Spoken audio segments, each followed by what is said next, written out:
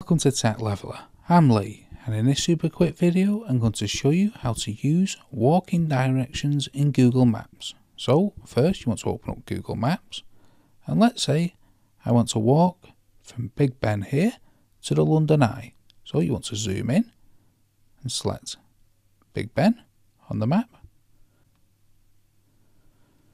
So once we've selected Big Ben, you can select directions here. And now we want to select a different location. So we can select the London Eye.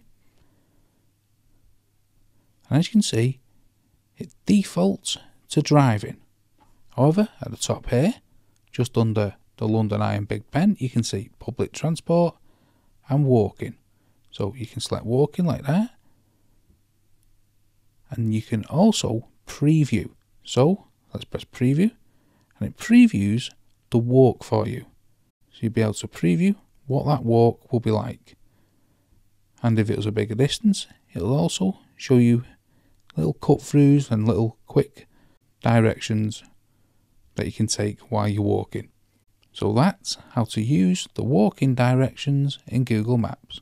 Hope you found that video helpful. If you did, smash the like, smash the subscribe, and most of all, thanks ever so much for watching.